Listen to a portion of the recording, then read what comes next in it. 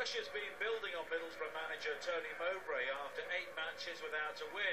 So the last thing he needed was to see Liam Davies strike through and score his first goal for Yeovil. But crucially, Borough got the home crowd back on side quickly. Albert Adoma showed the necessary strength and energy to eventually tee up Grant Ledbetter.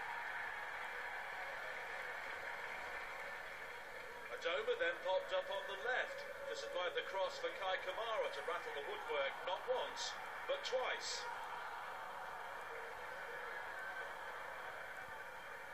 Yeovil didn't make the most of the let-off. George Friend was too quick for Joel Grant to halt him legally, so Middlesbrough had their first penalty at the Riverside for 67 games. And Ledbetter missed it, but Adoma got him off the hook.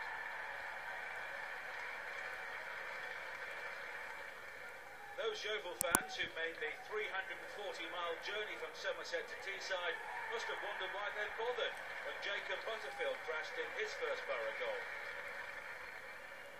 They should have had their hopes revived, though, when Davies was given the freedom of the Riverside once again, but Sam Hoskins lacked his composure in front of goal.